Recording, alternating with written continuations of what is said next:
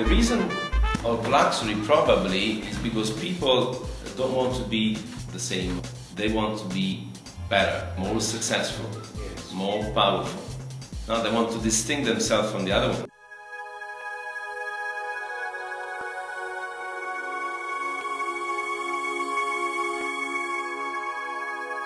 As you all know, I'm part of the family. When I was very young, 12 or 13 years old, I was already thinking about business in general, and I was more interested in thinking about a company or the business than to think about surgery. My father was a surgeon.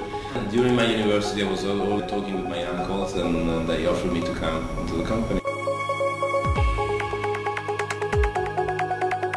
Of course, the base for the success, that is the luxury concept, is something generated here, okay? It's something that we had. My grandfather actually started implementing it in the 50s and 60s.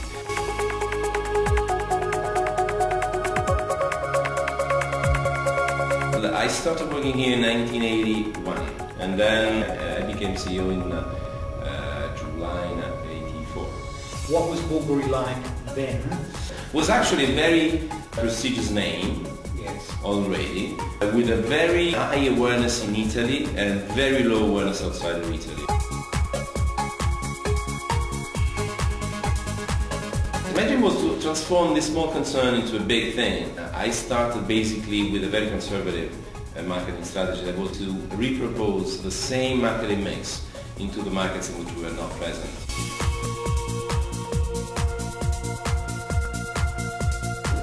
My relationship with P&G started before Gianluca, in the sense that I was a very good friend of a certain number of people. Yes. One of them is Tony Belloni, that became COO of LVMH. This was at the beginning of the 80s. Yes. And I started going out with Tony and some others. And little by little I learned that word of management was something that I didn't know at all. Yes. And they started teaching me a certain number of things. So here are you, hungry. Exactly. Hungry. So I started hiring ex-P&G people like Gianluca, because I was basically importing here some techniques that were totally absent in a company that was so small and Italian.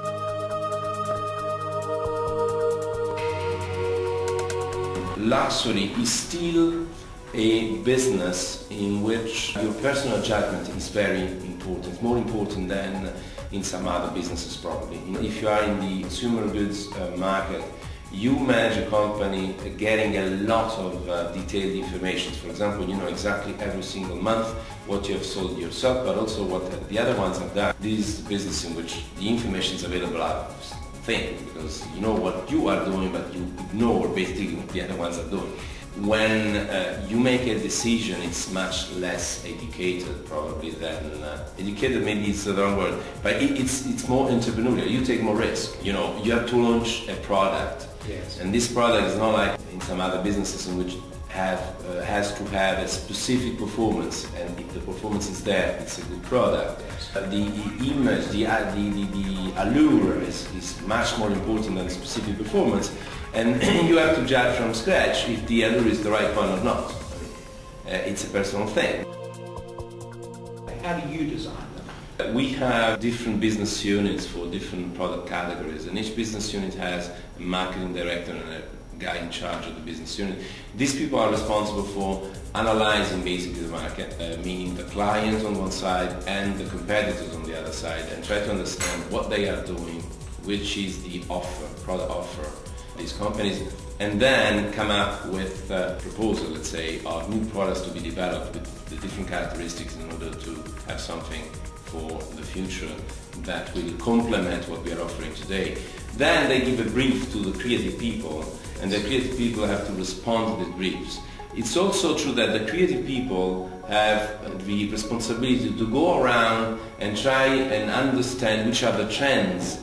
How do these people know what's going to be a hit, what isn't going to be a hit? Well, every now and then we are right, and every now and then we are wrong. Then it's not said that always we... But what are they looking at? I mean, for example... Well, you look at, I mean, this is something that I do also, and the guy in charge of the style does. You go around, you look at people, you try to understand which are the trends in terms of style, you go to the restaurants, you go to the hotels.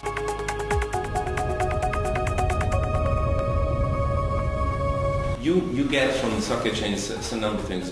Two, in my opinion, are very important. First thing is that you are pushed to find new ideas, new things, because you need to perform. Then you have to launch new products, think about tomorrow. And second, through stock options, gives you the possibility to transform at least the most important people of your company into an entrepreneur, because they know why I'm here until midnight, because the company is mine too.